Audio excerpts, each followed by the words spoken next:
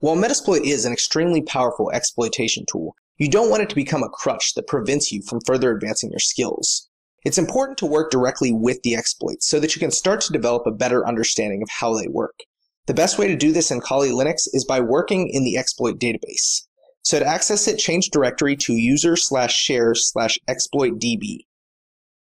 Once there, you can use ls to list the contents of the directory, and then here within the platform subdirectory, you'll find a whole bunch of different scripts and also several other subdirectories that are unique to different platforms, and within those, a bunch more scripts that are specific to those platforms.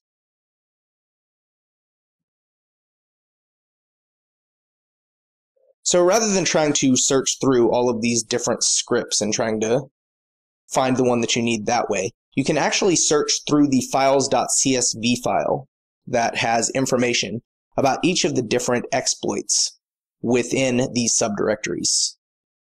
So to do this, we can use the grep function. So let's say that I'm familiar with the particular service running on a foreign system that I want to exploit.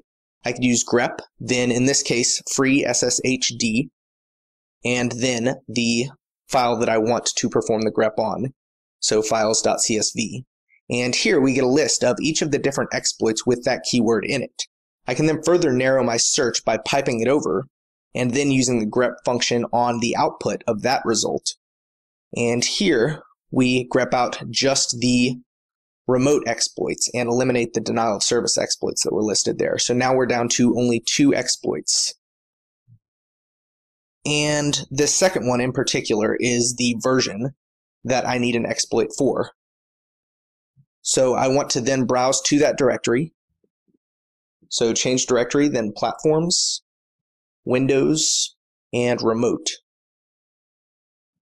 And then I'm going to copy that script to a different location with a name that I can actually better acknowledge what it is.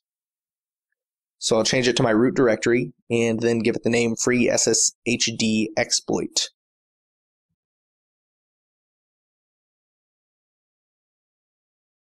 And then we'll change to our root directory.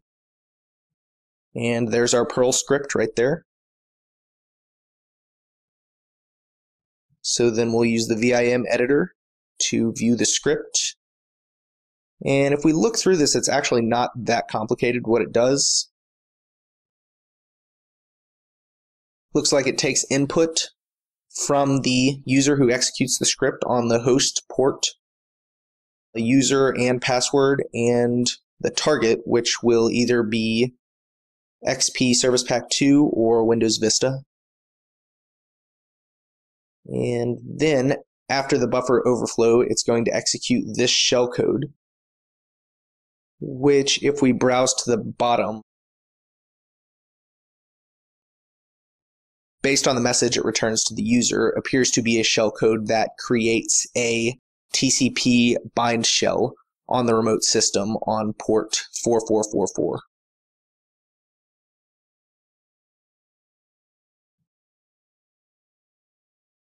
Now, a lot of these scripts are going to have to be tweaked because of certain things hard-coded in the script. In this case, that doesn't seem to be the case. So it seems like we should be able to launch the script just as is. So we'll execute the script once without any arguments to see the usage once again. And notice that it does prompt for a username and password. So this is a post-authentication script. So we're just going to assume that we brute forced access to the FTP service. We'll further discuss how to perform brute forcing network services in a later video. So then we'll launch the script with the arguments. So first with the host IP address and then the port that the service is running on. And then the user is user, password is password. And then target is 1 for XP Service Pack 2.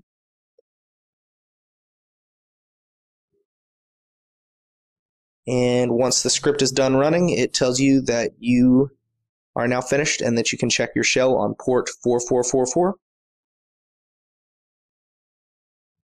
So then we'll go ahead and load up Netcat to connect to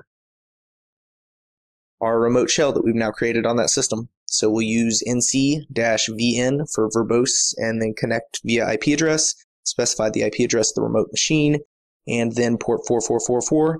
And there you have it. We now have a shell on our remote system. So that is how to run an exploit directly from exploit code that you have pulled from the exploit database.